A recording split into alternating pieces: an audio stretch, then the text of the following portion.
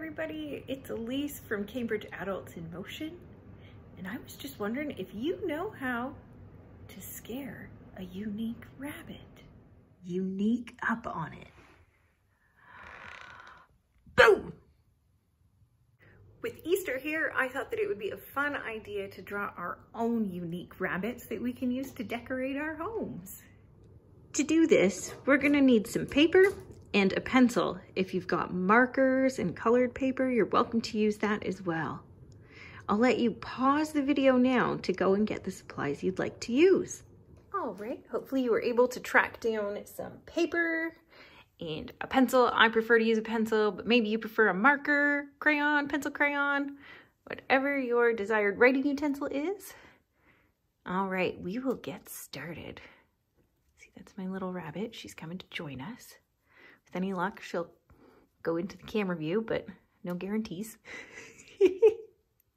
She's my muse. So I'm gonna start by drawing her head.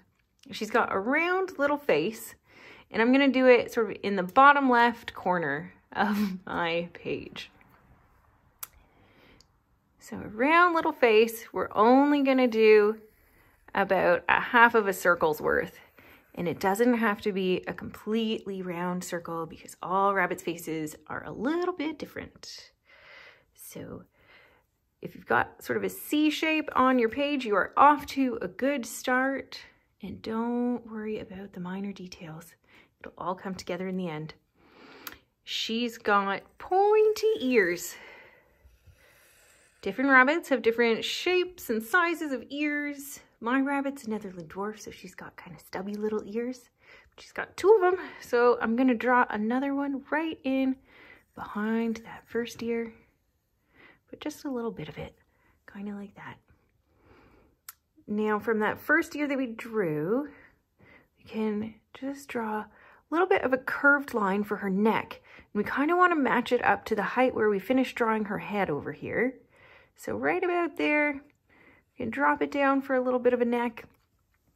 And then rabbits' backs are quite round because they've got puffy little bodies.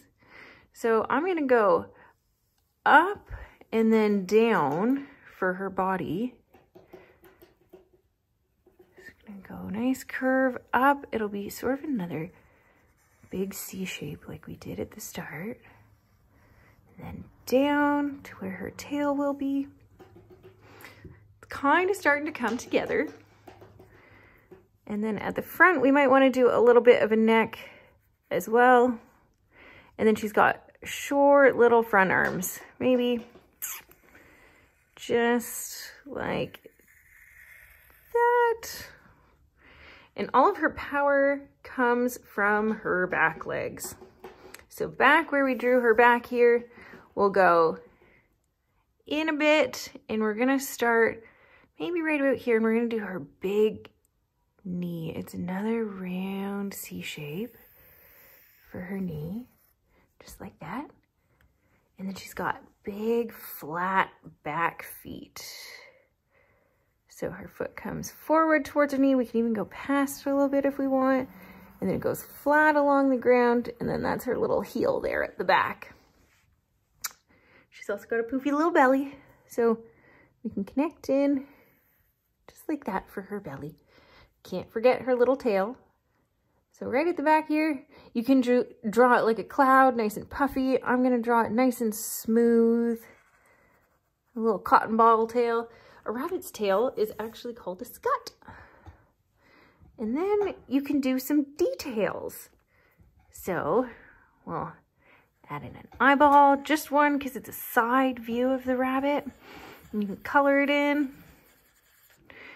And then she's got a triangle little nose. We'll do a little half of a triangle for her nose, maybe some little mouth. And then because it's a unique rabbit, if you've got markers, pencil crayons, or crayons at home, I encourage you to color it and make it as unique as possible. I'm gonna pause and color in my unique rabbit, and I look forward to showing you the end result.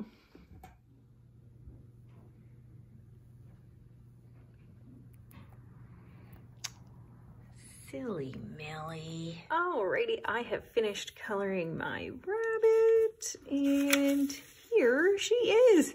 Bet you didn't expect that. Pretty unique, huh? Rainbow colored for the springtime. After I finished that one, I kind of wanted to do another that looked a little bit more like Millie. So here she is. Well, Merry Christmas, everyone. I'm just kidding. Happy Easter. I hope you guys have a fun time making your unique rabbits, maybe decorating your house with them. And remember, stay hydrated.